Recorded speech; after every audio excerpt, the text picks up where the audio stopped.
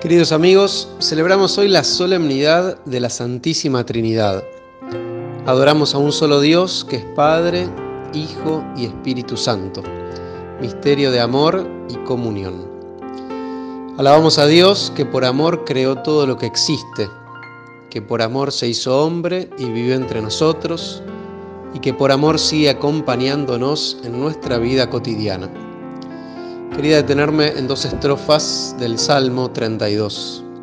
La primera dice: los ojos del Señor están fijos sobre sus fieles, sobre los que esperan en su misericordia, para librar sus vidas de la muerte y sustentarlos en el tiempo de indigencia. Qué importante saber que Dios nos mira con misericordia.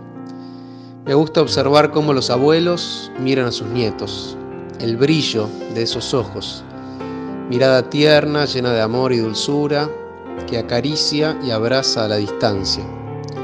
Así nos mira Dios.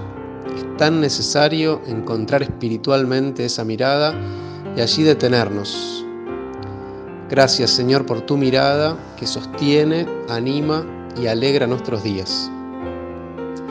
La segunda estrofa dice: nuestra alma espera en el Señor, Él es nuestra ayuda y nuestro escudo. Señor, que tu amor descienda sobre nosotros conforme a la esperanza que tenemos en ti. Nuestra esperanza es firme porque esperamos en el Señor.